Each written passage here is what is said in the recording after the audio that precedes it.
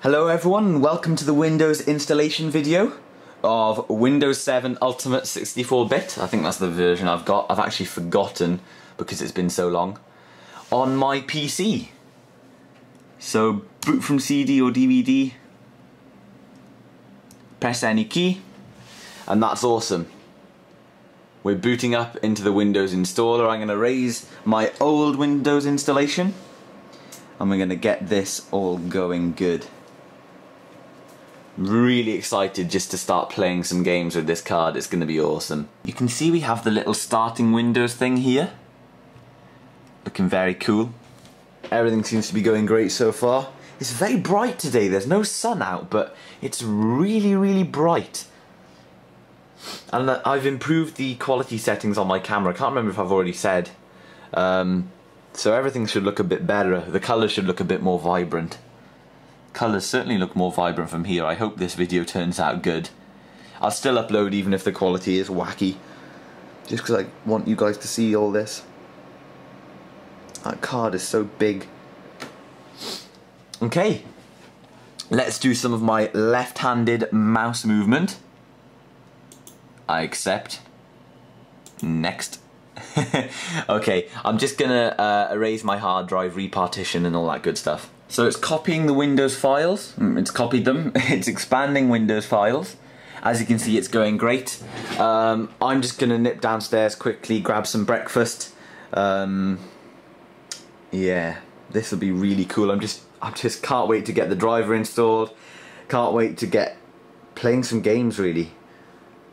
Just super excited. Okay, so this is what the progress is looking like. It's just installing updates. It's just come onto this step now. So we've got 3 green ticks there. Everything's looking good. Again, I'm really excited. The updates bit seems to have finished. Okay.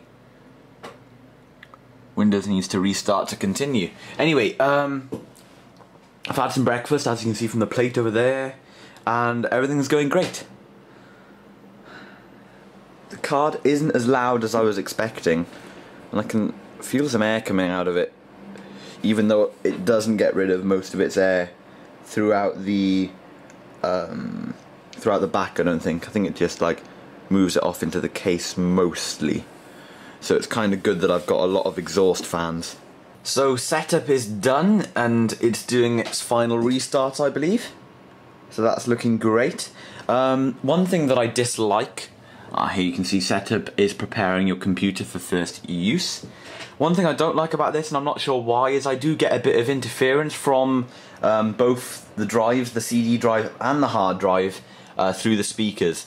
So whether it's my, it's like it needs grounding, you know? So whether it's my audio extension cable that I used or I'm not too sure, but anyway, I'm just going to enter some of these details, or all of these details, and I'll be back with you on the desktop. So I'm just installing the drivers that came with my motherboard off the CD. I can't connect to the internet, so I'm installing the network driver, things like the audio driver, this on-off charge stuff. Looking pretty cool. This is a pretty late revision of the particular motherboard that I have, so the CD isn't too out of date, which is good. And the only thing I'm really worried about is connecting to the internet and getting the graphics card driver. I just need to get onto the MSI website now and get a decent graphics card driver. But anyway, this took a while last time, so I think it's going to take a while this time. So all of my Gigabyte motherboard drivers are done and the Gigabyte utilities have also installed. I'm now downloading the graphics card driver straight from the MSI website, as you can see. So that was very easy, and then probably a restart and everything should be going pretty good. This is looking great so far. So the display driver has installed successfully. As you can see, everything's looking lovely, and I've installed Chrome. Got a nice clean slate. Love how everything's going. Gonna quickly grab some antivirus now before everything goes down the pan. So I've got MSI Afterburner open here, and you can see that it detects my card absolutely fine. Temperatures are good. Excellent actually. And everything's looking great. Right then, let's get on to the exciting stuff. Just installing Left 4 Dead. Gonna see if I can max this out. I think I can. This is gonna be awesome, and I'm gonna play through Left 4 Dead. I love this game. So I decided to download the Heaven 2.0 benchmark, and these are my settings. DirectX 11, our shaders are on high.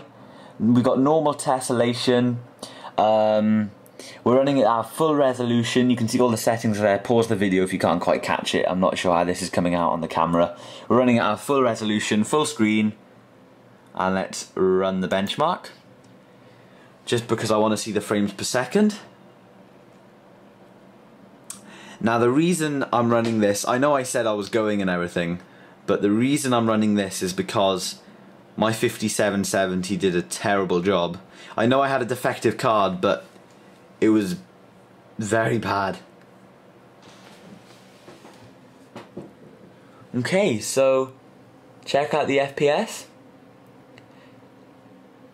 Depending on where we are, we're going everywhere from sort of 25 all the way up to 40. You can see it's very jumpy, of course. Here you go, we're going into the bottom of the ship there and panning over the top. Looking very nice. Very smooth. Again, let's take a look at the settings so you can see. DirectX 11, everything like that. We have shader quality on high, texture is on high. We also have all the options turned on. And the performance is very nice, very smooth. Not to mention the fact that it looks downright gorgeous. With DirectX 11, you can see the grass here. Check this out, this looks amazing. All separate bits. With DirectX 11, you can really see some, the images just pop out of the screen. It's wonderful. Little bit laggy there, of course. As we were zooming in, it was noticeable for a tiny bit of lag, but hey, we've got all the settings, or lots of the settings, pretty cranked up. And this is at standard clock speeds for both my graphics card and my CPU. My graphics card's running at 930, factory overclocked. And my CPU is running at 3.2 gigahertz. Looking wonderful. So as you can see, the machine is doing really well. It's time for my second outro of this entire video. I just can't get over the performance. It looks amazing. So stay tuned for some more videos relating to the gaming PC in the future. Thanks everyone.